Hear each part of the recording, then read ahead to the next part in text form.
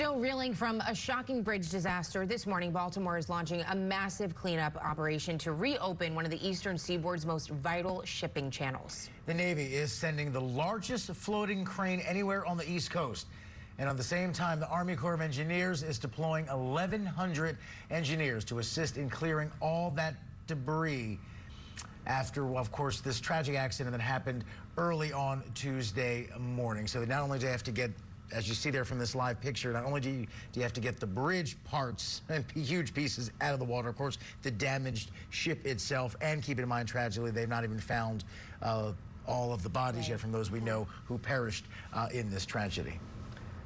Yeah, divers are still searching for the bodies of 4 of 6 of those road construction workers who were killed when that bridge fell early Tuesday morning. Our national correspondent, Addie Guajardo, is live in Baltimore for us. And Addie, the governor has laid out a plan for the days, weeks, and realistically, I mean, this is going to take months to really get this recovered. What does that look like?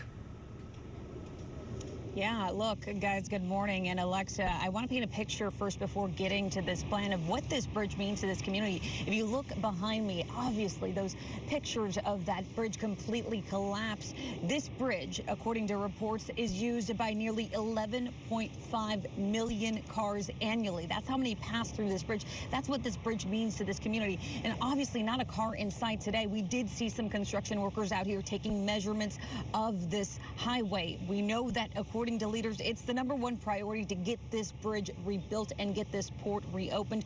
The Biden administration went ahead and approved a $60 million federal funding request from the state to really begin the treacherous work ahead to help the city recover and rebuild the Francis Scott Key Bridge. To help with that process, Governor Wes Moore of Maryland says the Army Corps of Engineers moved the largest crane in the Eastern Seaboard to Baltimore. Governor Moore described the work ahead as a complex challenge and laid out key priorities now in place. Moore says the first priority is recovery, adding that it's the state's obligation to bring a sense of closure to these families. The second is to clear the channel and open vessel traffic to the port for the health of the local and national economy. Third, he highlighted the importance of taking care of the people affected by this crisis, from families to workers to businesses and first responders. The fourth priority on his list, and that he outlined, was rebuilding Francis Scott Key Bridge, adding that a long road lies ahead and they're prepared. The best minds in the world are here right now in Baltimore. They are working on this project in a methodical and a rigorous way, and we are continuing to work with leaders in the community to provide the support to the families and all of those affected.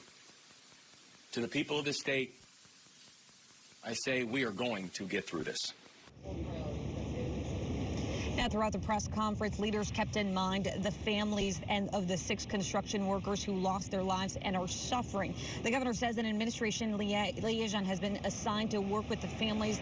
Maryland State Police suspended diving operations due to security concerns and engineering. Now, 4 of 8 construction workers filling potholes on that very tragic day are still unaccounted for. The governor sending a message saying, quote, "Nuestros corazones están con las familias. Lamentamos mucho esta tragedia."